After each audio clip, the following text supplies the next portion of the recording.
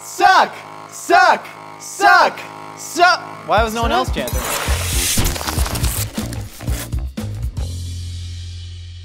Good morning, can I pay you? Hi, can I do 4 fully loaded Croissan'wiches, please? Anything else? No, I think that's gonna be it. We brought our own coffee. All right, thank you so much. I love that you brought your own coffee. They're just in the Burger King drive-thru. Well, Burger King coffee not good enough for you? I didn't know that was gonna be an option, Josh. I don't know what your budget is. Now we must display the sandwiches. Do we eat them now? Yeah, give me a sandwich. Okay. Holy, oh my God. This is what we refer to as Dr. Nick's window to weight gain, where if you can spread the packaging on the sandwich and you can see through it, then you know it's good. Yeah. That's a good sandwich though. That's really good. Their sausage isn't as good as McDonald's. I don't think the ham and the bacon add a ton. To me, where Burger King makes up is just a little croissant bun. With a croissant, you get this hole in the middle. Yeah. You've made thousands of croissants in your life, right? Like that was all you did before coming to Mythical. Yeah, I made a lot of croissants. I also made a lot of cronuts. Do you think we could do a cronut bun? You could do this on any laminated dough. I think making some like baller laminated viennoiserie, is that the term? Yeah. Ain't no culinary school, baby. I went to the culinary school of Hard Knocks. Yeah, here's the thing. You're the meat guy. Yeah. You know, I'm the pastry guy. We got a lot of meat and pastry here. Let's get back to the kitchen. We got this.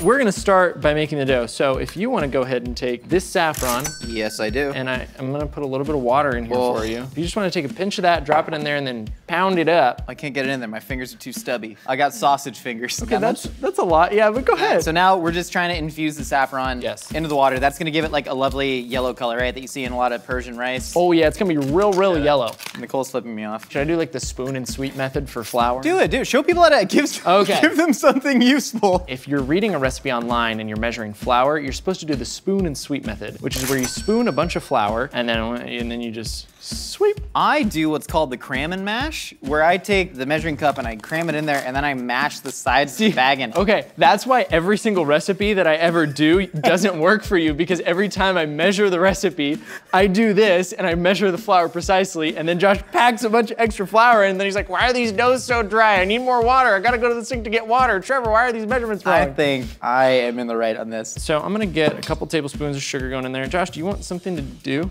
Or what's going on?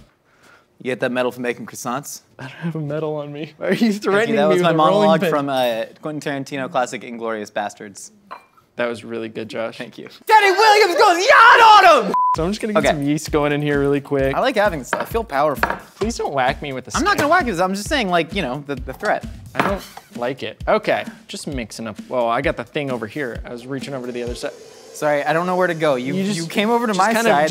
You came over to my side. I don't know. I'm gonna be here. So we're gonna go ahead. Thank you. Way too close. I don't like physical touch. We got some melted butter. We're gonna get that going in there. Do you need to stream that butter in slowly? Do you want to like gradually incorporate it? No. Oh. No, you can just throw everything in. I'm excited to have you actually do this. When are we adding the saffron?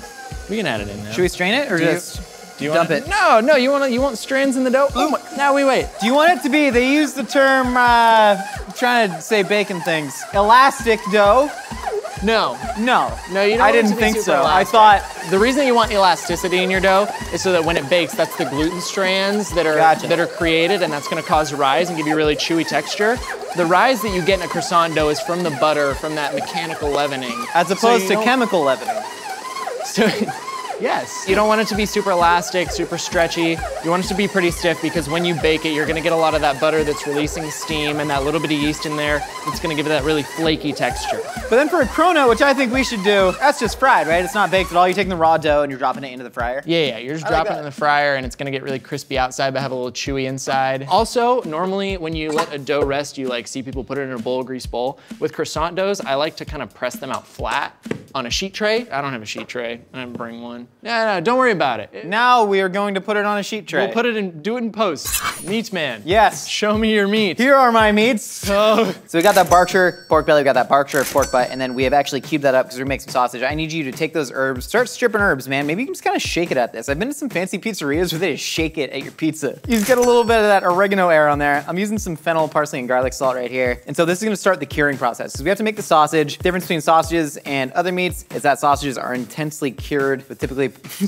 that's a lot, dude. That's working. It's raining. Can you just rain it on me, just perfume me? Or like kind of sage me. Hold on, I'm pouring salt and sugar. Stop, no more, it's in my hair. So we have sugar and we have all that fennel infused salt. We're getting some of that rosemary and Calabrian oregano in there. And then we're gonna run this all through the grinder. I'm gonna let it cure in all these herbs. Then when we grind it up, all the herbs are actually gonna ground up in there. I'm tossing in a little bit of black pepper. And again, we're making a crepinette sausage. The term crepinette actually comes from caul fat. And caul fat is a stomach lining membrane that you would typically wrap around these kind of rustic French sausage patties, but stomach lining ain't fancy. So what we're gonna do is we're actually going to encase these sausage patties in butter, let it set, kind of age in the fridge for a bit, and then hopefully we'll just throw that butter into a screaming hot pan and the butter will cook through and melt over these sausage patties. So you're telling me we're gonna have a puck of sausage that's completely encased in butter. It's like the opposite of a croissant dough. Instead of the butter being inside, the butter's on the outside. Yes. Trevor, you and I aren't so different. Like you're Gen Z, I'm a millennial, you're the doughboy, I'm the meat man. But we both love deep down encasing things in butter. And encasing butter in things, and that is the real message of the holiday spirit.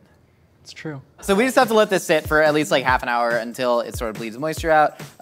We got a fresh one from the fridge. I don't know, I didn't plan on this beat. Rev it up, try and start pushing it through. You gotta mash it. Yeah, mash it.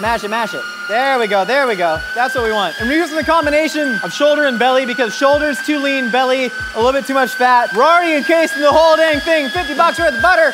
So I think it's really gonna work out. So while that's getting in there, I'm gonna toss in the macadamia nuts. A typical ingredient in crepinette might be hazelnuts. Macadamia nuts are fancier than hazelnuts. Who are you yelling at? Them! Who? The people who paid the bills! Are we live? So we're just gonna go ahead and add some of that porcini powder in there. It's gonna give it some nice savoriness, and then can you grate some whole nutmeg in there, and then we're ready to encase in butter.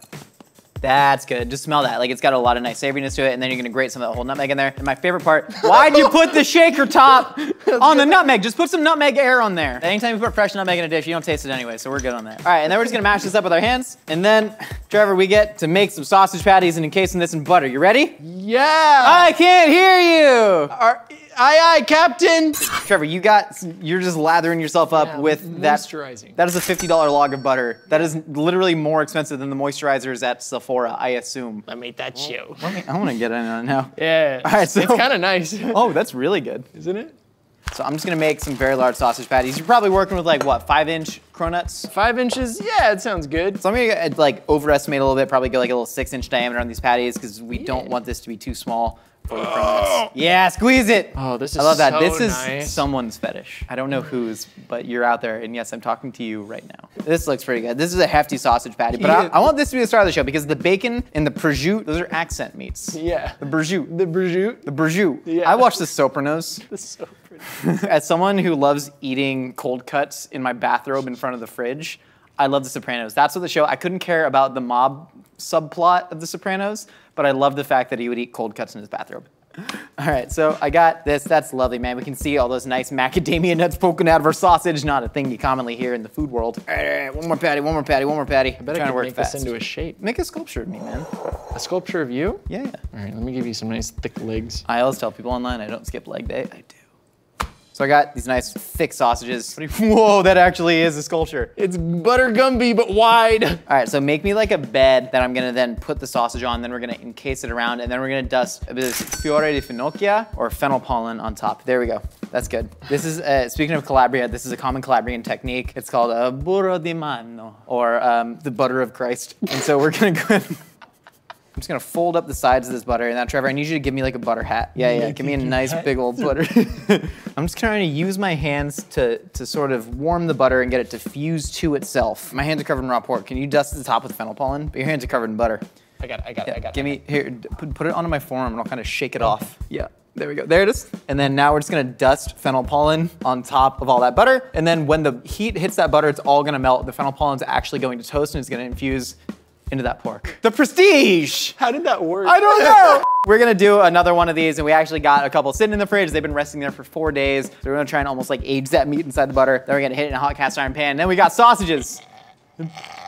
Baby Ruth! All right, Trevor, so check it out. We got our fennel pollen encrusted bird de barat crepinette sausages here. I'm just gonna flap one of these up. I got a hot cast iron pan. I don't think it's gonna overflow, right? let's drop it in and see what happens. All the butter should melt and cascade over the sausage, and we should get a perfectly butter-poached crepe nut sausage. But in the meantime, we were inspired by the idea of tamagoyaki, but then yesterday when we tried to make the actual tamagoyaki, which is a Japanese rolled omelet, we found out that you can't learn that in 20 minutes. No. So what we're going to do is we're gonna essentially make a sort of flan with the flavors of tamagoyaki. So we got this dashi concentrate, right? It's got all that bonito flake. Yeah. And then we have mirin, Japanese sweet cooking wine, a little pinch of sugar, duck egg. Trevor cracked 4 duck eggs in there, add a little bit of this stuff. Okay. And then we're gonna add it to our tamagoyaki pan. But we have this in a water bath and we're gonna cook it at a very low temperature in the oven. So it should, that's making me nervous. And so it should almost turn into this kind of flan-like consistency with that mirin and dashi in there. That looks cool, dude. I like when you do that. Do you know that Trevor is the swag lord of Mythical Kitchen? That's true fact. If you need any proof, look at that. I'm the swag lord. Yeah, just like about that much. That's good. And then just a tiny pinch of sugar. And then because the dashi's got all the salt in there, it's got, this is the concentrate, so it's got that soy. And then I'm gonna add a little bit of tea seed oil. You will recognize this from the Fancy McNugget episode. We're still using it. So we're just gonna add a little bit of, that's a lot. So we're just gonna add a fair amount of that to the pan. And then as is tradition, oh God, dude, look at that. Oh my God, the butter's spurting everywhere. It's a volcano. All right, so get this all whisked up. I'm just gonna add that. We're thinking this way we get a beautiful, nice egg square. Hopefully we got a little bit of air in that. That's not a square, silly. That's a rectangle. Dare correct me in front of them. We're gonna put this in the oven at 250 for about half an hour. It looks like a flan. Yeah, right? This is like, it's tamagoyaki flan for our BK loaded croissantwich on a saffron cronut with whatever's happening there. It's good. This is gonna be rad, dude. I'm stoked on this. This is gonna be the best fancy fast food yet. This is silly. All right, Trevor, I'm gonna try and flip this sausage. Okay, I'm gonna stand over here. And run. Woo, woo, woo! All right, Trevor, we got our sausage finishing up poaching in that butter. Yay. We got the eggs in the oven. Now, all we gotta do, we're gonna finish up those croissants. First, we're gonna get weird with some bacon. That's a lot of stuff to do. That's a lot of stuff. This is so Can we- much. can This we is finish? a wee bit off. Can we just eat I it just now? want to eat another croissantwich from Burger King. My body's jonesing ever since I had that one, dude. We got a lot of these very soft, incredibly ripe French cheeses. We're gonna be mixing these with our American. I'm so excited. Can't you tell by my face? We gotta try them. It's for, oh gosh. I don't wanna. I thought this was illegal in the US. I don't wanna. Seriously, this is supposed to be illegal. It's like a raw cheese. You can get disease from it. All right, here, grab it. Take some. I don't wanna.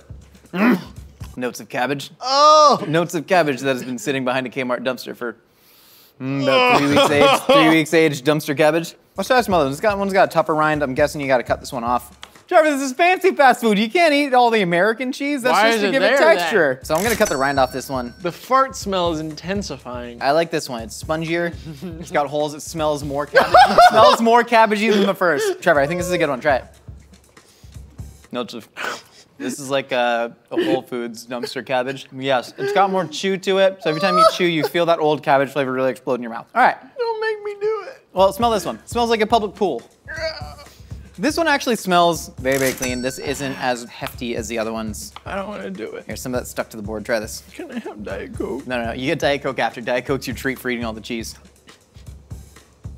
That's actually very mild. Oh, praise God, we saved that so- one for the last one. So we're gonna add some milk to a pot, and then I'm gonna chuck in all this American cheese. We wanna make like slices of cheese, so we're gonna take all those emulsifying agents from this American cheese. You want more? I've had enough.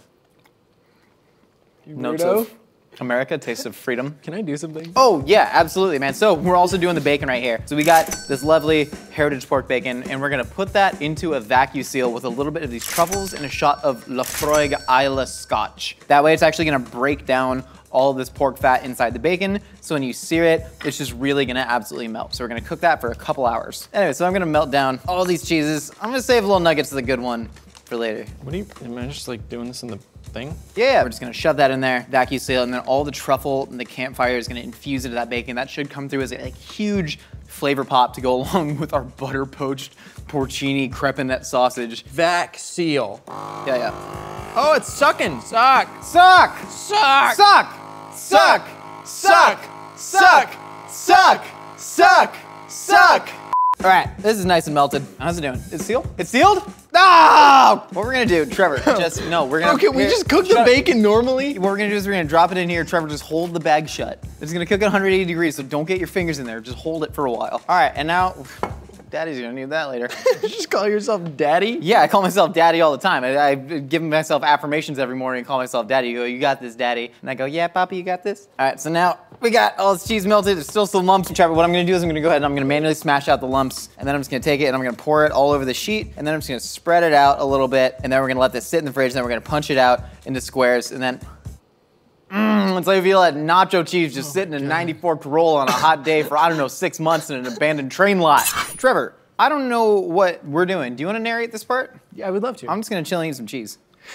Okay, so we're just gonna take this. We're gonna give a little flour. The other cheese inside the cheese is more sour. I can't put into words how little I care. And I'm just gonna roll it out. Do you remember we once pitched a segment called Nicole and Trevor Take Josh to Culinary School? We decided that we shouldn't make me look stupid. You do that fine enough on your own. That's what I said. That was my retort. Josh, it's really not that you're stupid. It's just that something like this is very delicate and you can't really palm heel strike your way through it. I think I can palm heel strike this. Can I? No, yeah, it doesn't really move. I love baking. I love, at the end of a hard day, just filling my glass with quail eggs and just taking a nice sip. And you just know that everything's gonna be okay. What do we got going on? The thing about cronut dough is that it's very forgiving. And at the end of the day, we're not putting this in the oven, we're putting it in a deep fryer, which means you can basically do anything you want. I've built my whole career on hiding my flaws behind deep frying things, and so I get it. So we're just gonna kind of stretch out these corners here. You want me to, here, you pull, I want to be included. So we're gonna take these corners and we're gonna fold them into the center, like so. Like so. And we're gonna pinch these corners shut. Shut.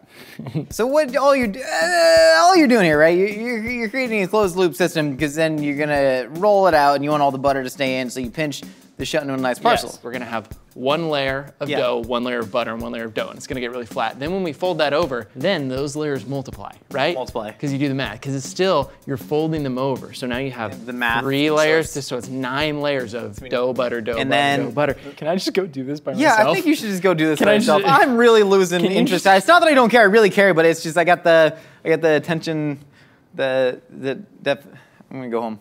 So I'm just gonna cut out a large circle. You have all of those layers of butter that are like in between this, right? You're gonna see buttered, it. It's been folded, it's been rolled, it's been folded again. You're gonna be able to see it. I mean, I shouldn't promise that, you know? I've learned something here, never promise anything. So let's see if we can get. Wow, you can literally see, I'm gonna gesture with my donut flippers, AKA giant cooking chopsticks. That is fantastic. You can see all those layers inside there. Dude. All right, you ready to fry this bad boy up? Donuts has holes. Otherwise it's a B-alley. One left from the fellow chosen person. That's your cronut. Oh my gosh, this is our Feels cronut. so good. We could also fry up some holes for us for later. Cronut holes! Okay, so we're at about 330, is that good? Yeah. So I'm just gonna drop this in. It should get pretty golden-ish. I'm gonna try and manage my heat, because we don't want this to like cook too much on the outside. No, yeah, because if you cook it, it'll get too crispy before the inside cooks. Wow, you can already see it expanding. Dude, this is really cool. Trevor, good job, man. Thank you. I wanna fry it. This is for us, this is for us. We're gonna punch a hole out of the sausage, and we're gonna make little sliders. Oh. Should have done that. Oh, be nice. I think this might be ready to flip. Yeah. Oh, yeah? Oh my gosh, look at that. That's so golden brown. I'm proud of us. I'm proud of us too, man. This has been a long, arduous journey. It's true. And this is a metaphor for all of you out there who want to succeed at something completely useless. You can, and you will do it, but again, have no use. Do that meaningless task. Society. All right, so this, oh my gourd. This is going to be unbelievable. So we're just gonna let this rest. We're gonna let that oil drain off of it. We crush it. Now, all we gotta do, cut this in half, assemble our sandwich. We can eat, man. Finally. There's so much grease on my hands. That's okay, there's on mine too. We don't care anymore, we're past that. All that for this, it looks so much less than when we started. We have put so much into this. So we have this incredible looking saffron cronut right here, and then this is the egg. So we just took it out of the pan and we sliced it, dude. Check this out. It's literally like an egg dashi and mirin flan. It's super dense, almost has the texture of like halloumi or a paneer or something. It's gonna be so incredibly flavorful. We got our little crepinette sausage. It's been basted in butter. It's got all that fennel pollen on it. This fancy cheese that is still smelling. And it's so loose that it's barely holding together. We got all this prosciutto di Parma, and then that bacon that we've sous vide'd with the truffle, just crisped up in a pan. This is gonna be the best thing we've ever eaten. I can tell from all this already. Slice that open, we're gonna start layering. Oh, okay. Yeah, get that in half. Oh, yes, sir. Oh, the sounds. Golly. Wow. All right, so. It's so crispy on the outside, but spongy in the middle. Gonna get all that dashi tamagoyaki on there. All right, now we're gonna take, smell that. so wait, herbaceous that and actually lovely. smells really good. I'm getting more and more Right excited. there. And then about I'm this. gonna, hold on, you just gotta get under the cheese. okay. Nestle that cheese. Yeah, Right on top. And then ham, Trevor, ham. Ham. All this prosciutto, Tony Soprano special, huh? Yeah. Get it on there. Get it on there. Get it on there. You literally see the fennel pollen. Where, Burger King, how much fennel pollen you see on the original Burger King one, huh? None I fennel don't pollen. see the Burger King one. Yeah, I thought it was next to you. I've been like hallucinating. That cheese, man, I think I got a brain Freaks worms you now. out. All right, Bacon. let's get that bacon. Okay. Kind of like laying across. Yeah. Big old strips. Yeah, big old strips. All right, crown it. Son of a biscuit. Whoa. That's what I'm talking about. Look, I got it. Hold on. Look at this stupid little idiot. This is a little bit different. Ours is girthier, certainly, but like, honestly, I mean, it kind of has the same look a little bit. Each layer in here is infused with so much freaking fanciness, but not just fanciness, like, there's a ton of different flavors in there that I think are actually going to work well together. I can't wait to try this, man. I cried tears over this. We gotta cut these in half and try them. First, we're gonna try the OG one. I know we just had it this morning, but we gotta. I'm so excited. Cheers. Still a great sandwich. I think this is gonna taste a little different. Let's cut this in half. Okay. Yeah, right through the crust of the bacon. Okay, let's see it. That Trevor. Wow. Oh my God. Let's just press our fronts together. Kiss. Okay. We gotta go Wait, from no, the no, side, gotta go. right? Yeah, I'm going right. This bite, I got isolated. I got bacon. Yeah, I got Holy everything here. Okay. F and S. going in? Okay. Oh my God. Oh my God. This is legitimately one of the best foods I've ever tasted in my life. Oh my God. Come on. You taste the truffle, you taste the dashi, you get that smell of liquor, you taste the fennel pollen. Every single freaking flavor that we put in here is washing across your palate, but it still tastes like a freaking BK Croissan'wich. What's the damage? How much does this bad boy cost us? $274.38, but who cares? You cannot not afford to freaking make this. I just worth tasted a every penny. macadamia nut. It's worth every penny. And to it be honest. worked. This is unbelievable. I can't put this down. I gotta stop. I gotta. No, you gotta do the outro. You gotta do the outro, John. No, you do it. You know it. Thank you for stopping by. We got new videos out every week, and make sure to check out A Hot Dog is a Sandwich every Wednesday, wherever you get your podcasts. Hit us up on Instagram at Mythical Kitchen with pictures of your mythical dishes under hashtag Dreams Become Food. We'll see you next time. That was pretty good, man. That was almost as good as the sandwich. Rock it with a spork in your pocket. Get the spork tea now at mythical.com.